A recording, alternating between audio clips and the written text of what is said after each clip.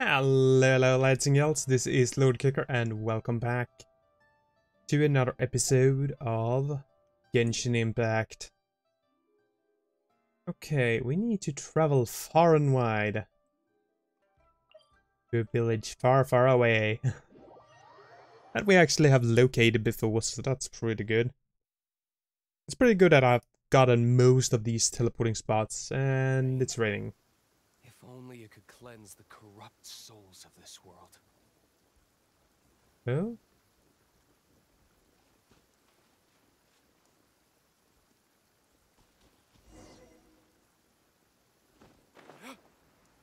Is it up in this tree?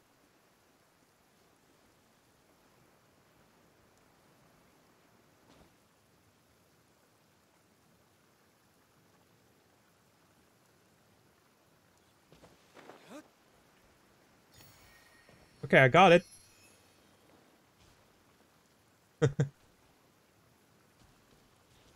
Oh, Achilles. Nice.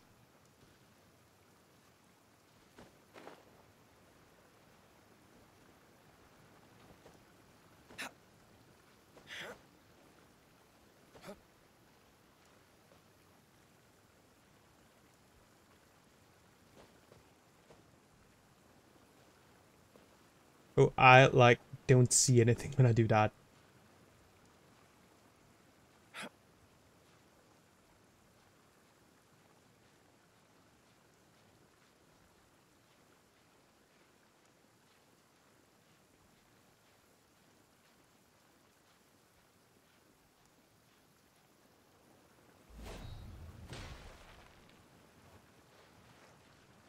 Oh, that's dumb.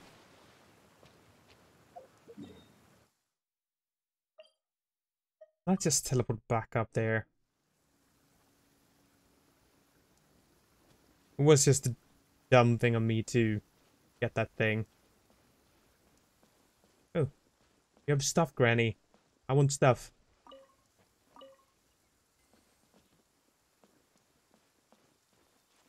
Ooh, bamboo shoots. I don't get those too often. Okay, let's talk to Granny. Hi, Granny. We need your help with something. Are there any old books around Qingce Village?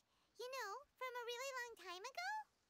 Oh, looking for ancient texts, are we? Let me think. There is an old warehouse over there, property of the Feiyun Commerce Guild. Many books are stored inside, those that they have no room for at home. In fact, their youngest comes over this way to read sometimes. The Feiyun Commerce Guild's youngest? You must be talking about Xingqiu. Paimon didn't know they had a warehouse here. Let's go take a look. Okay, cool.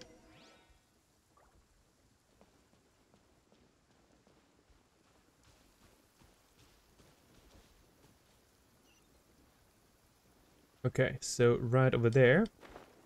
Let's see how far we can glide. Ooh, there's another one there.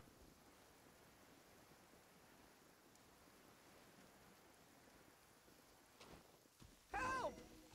I'm being robbed! It came from that direction. Come on.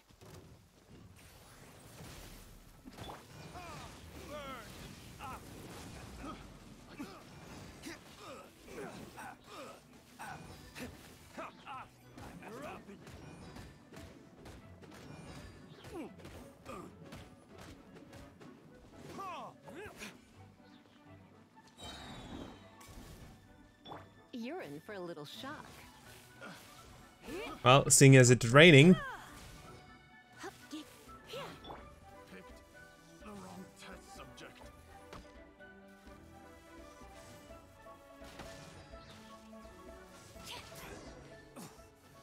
There we go.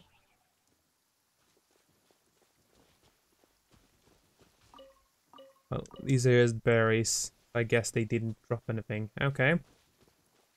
Let's talk. I've come here to clean the book warehouse plenty of times before, but This is the first time I've run into these crooks. Are you alright?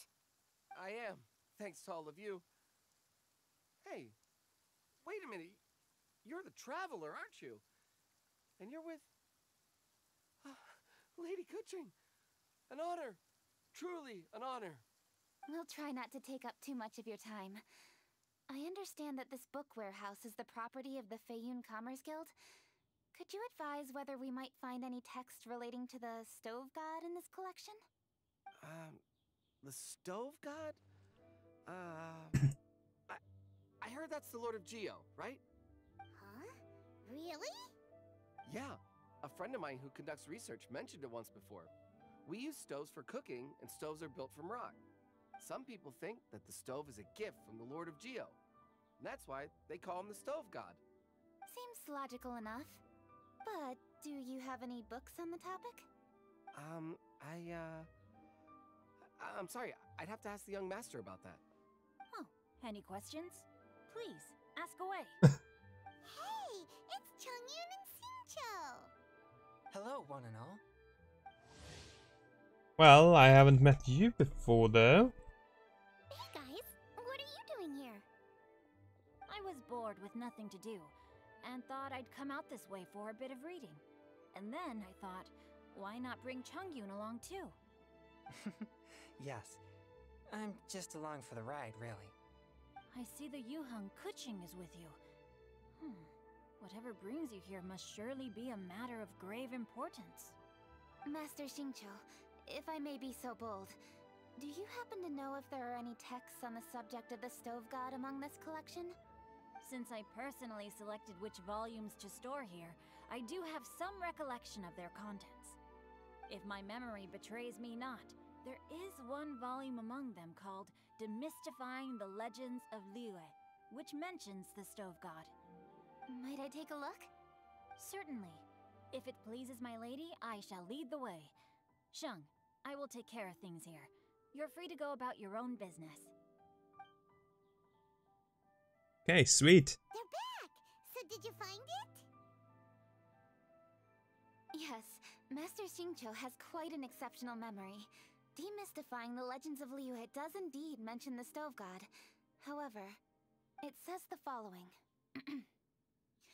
The body of the dragon wielded a tail that could eclipse the sun, and claws to command fire and teach the ways of wisdom. Receiving the gift bequeathed unto them, humankind cooked food with fire, and thus did they prosper. The body of a dragon? The stories about Rex Lapis say the same thing. That much is true, but this is the only passage in the whole book. If we want to find out more, we'll have to continue our investigation. There's nothing further to discover here. It seems we'll have to look at other options. I come from a long lineage of exorcists, and our family too has amassed a number of ancient texts.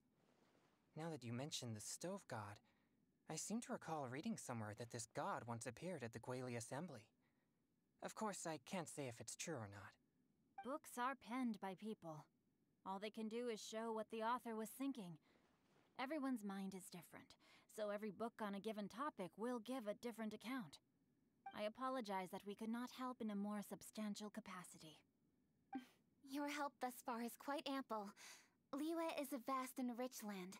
All things that existed here in the past have left their trace. So long as we do not abandon our search, it is sure to bear fruit eventually. Thank you all. We will continue our investigation elsewhere. Hold up. I had a question too. Xingqiu, Chongyun, could you tell me what kind of food you like? Food? Oh no. You're not thinking of taking part in the Masterful Chefs, are you? Yeah, I totally am. What's wrong? You look like you've just seen a ghost. Xiangling, this is a major event.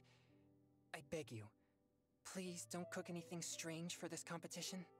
What do you mean, strange? Mushroom slime stew, to give one example. Okay, fair enough. That dish isn't my most popular. But that's why I'm doing all this research, so I can create some really special dishes to win everyone over. Well, in that case, I like cold food. That's because you can't handle hot and spicy, right?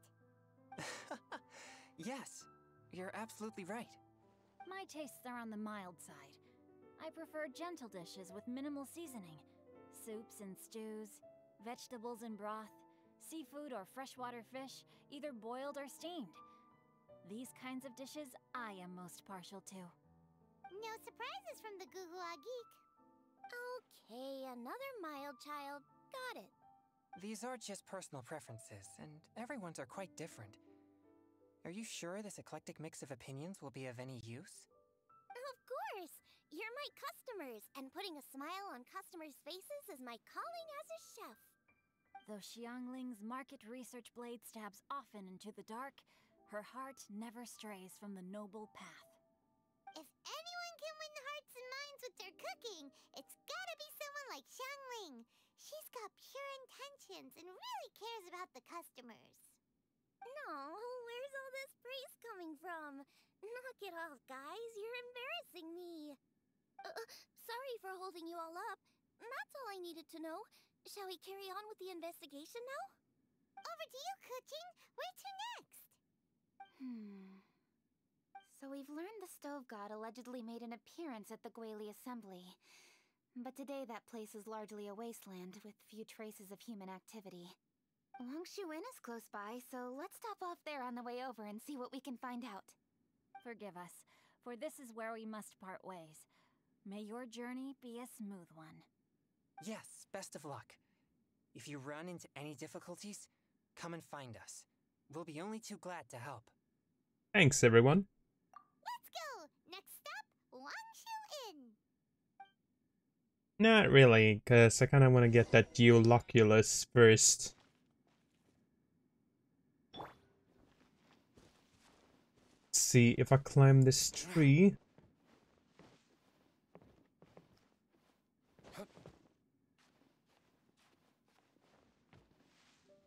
To be able to get up on the roof. Oh, I can get myself some eggs.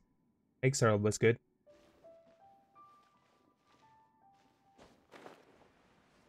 Hey, wait, this is the one I was looking for, right?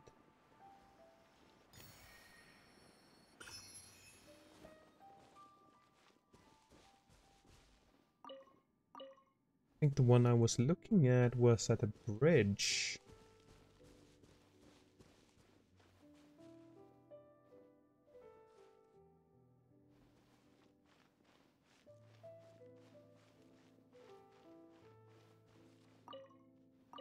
Maybe I'm imagining things.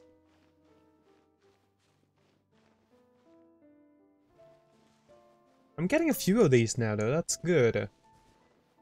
Like, really good.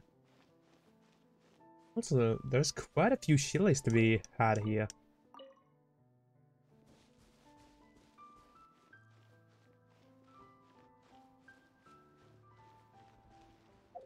Okay, around.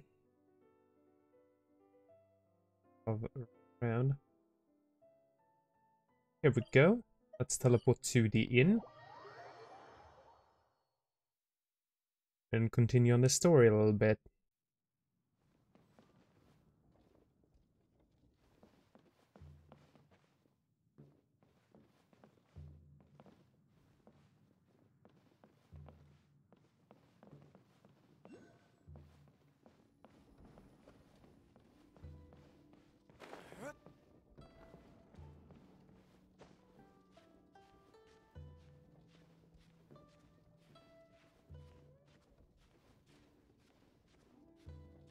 Okay, it is right there on the top.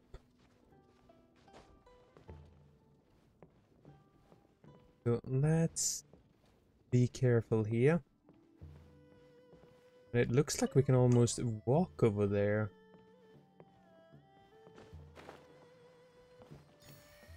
Nice, got it.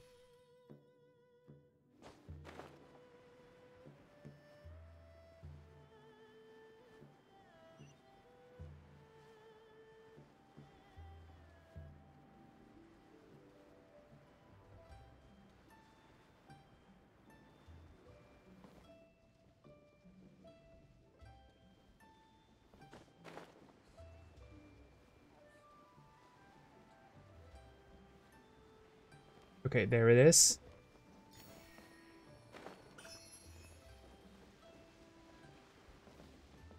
Okay, let's teleport up again. But I think that was all of the ones that were here in the inn.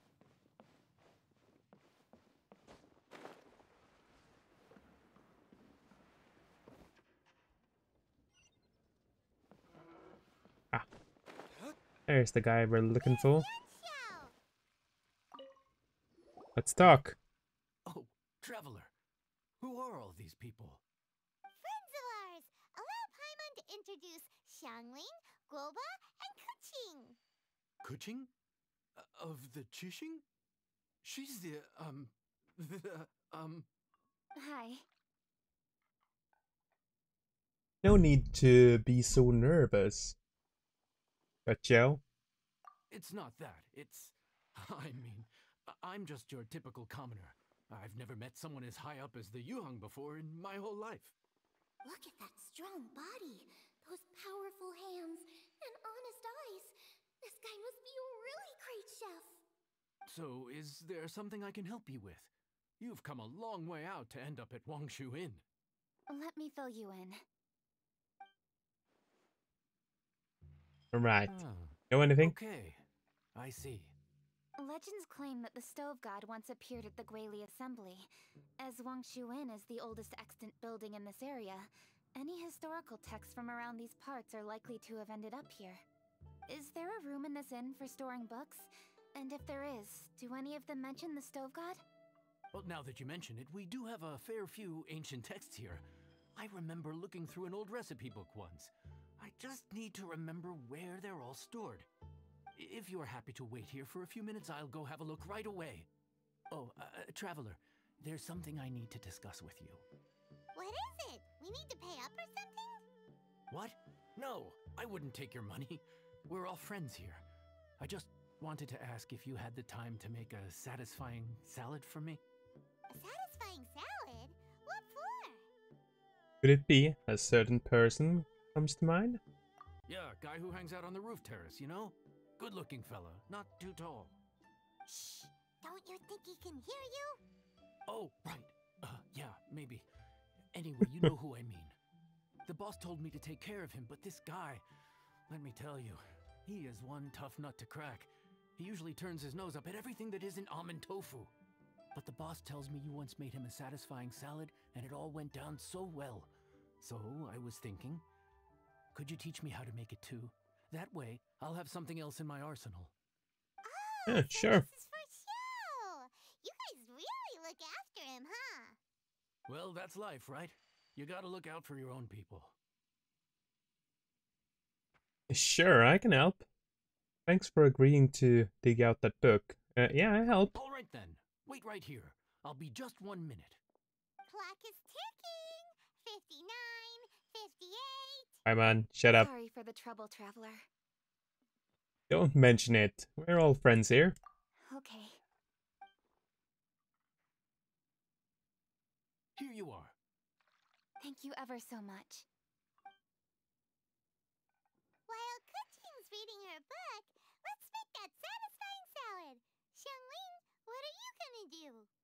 I'd love to come watch too, but I don't want to get in the way, so I'll just stay here with Kuching. Okay, shall we go then? Go ahead and get started. I'll just watch from over here. I only need to watch you make it once to have it committed to memory. Cool. That should do it.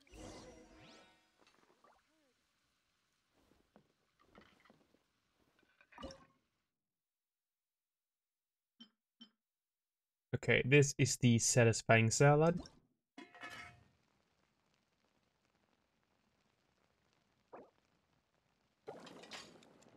Let's just make one.